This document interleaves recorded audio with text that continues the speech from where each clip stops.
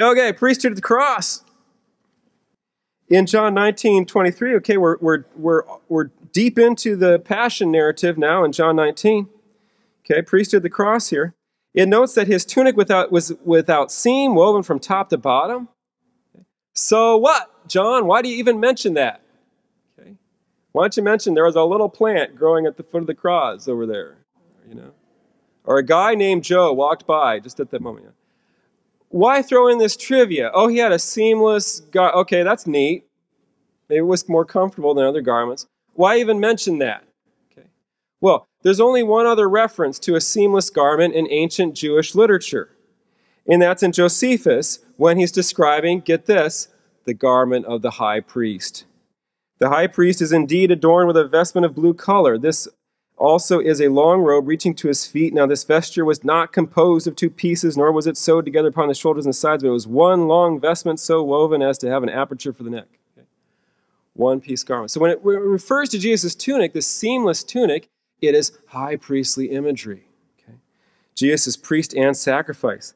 Then it mentions that the soldiers didn't tear the tunic. They cast lots for it. They divide up his other stuff, but they would not tear the tunic. Now that's interesting because in Leviticus 21, verse 10, one of the things that stipulates about the high priest, okay, the priest who is chief among his brethren, shall not ever tear his clothes. So it's the tunic not torn. Okay.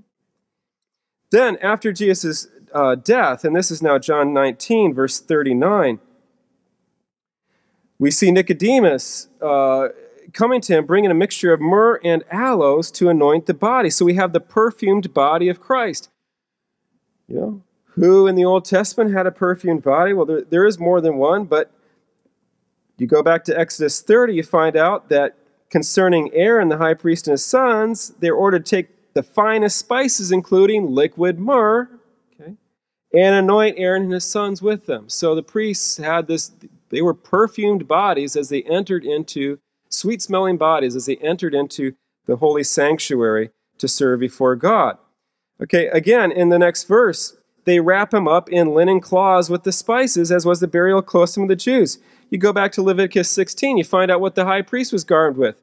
He shall put on the linen coat. He shall have linen breeches on his body. Be girded with a linen girdle. Wear the linen turban. These are the holy garments. Linen, linen, linen, linen. Is there anything about linen you don't understand? It's all linen. Okay, 100%, no cotton, no polyester. Heavens, no acrylic. That would really make you sweat. Okay, so he's wrapped in linen, again, evoking some of the imagery of the high priest. And then he's laid in the place where he's crucified, verse 41, there's a garden, in the garden, a new tomb where no one had ever been laid. Why do you even mention that, John? Why throw in this trivia? Okay, folks, this is a virginal tomb in which no man had ever laid. Okay, laid in the virginal tomb.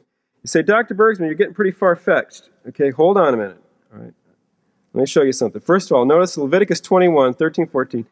If the high priest marries, he shall take a wife in his virginity, a virgin of his own people, a woman with whom no man has laid. Okay.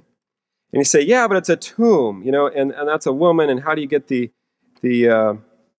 connection there? Well, there is actually in the Old Testament a fascinating combination of concepts that recurs more than once, and that is the relationship between the earth and the womb. The classic passage is Psalm 139. Look at Psalm 139, verse 14. Everyone involved in pro-life ministry knows this verse. Psalm 139, verse 13, you formed me in my inward parts, you knitted me together in my mother's womb. Okay, so where are we made? We're made in our mother's womb, right? And God knits us together there, right? Okay, but go down 2 verses to verse 15. My frame was not hidden from you when I was made in secret, intricately wrought in the depths of the earth. Wait, hold on. I thought you were made in your mother's womb.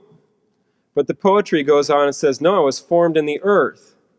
And what is a tomb other than a hole into the depths of the earth, right? Okay. Now, don't ask me to explain it, but that was just a Hebrew poetic concept. somehow the womb of the mother was representative of the womb of the earth, and there was a mystical relationship in their minds between the two. So when I say the virginal tomb, okay, it's really not far-fetched when you understand the Hebrew/Jewish background of this that John is dealing with as he writes about the Passion of Christ.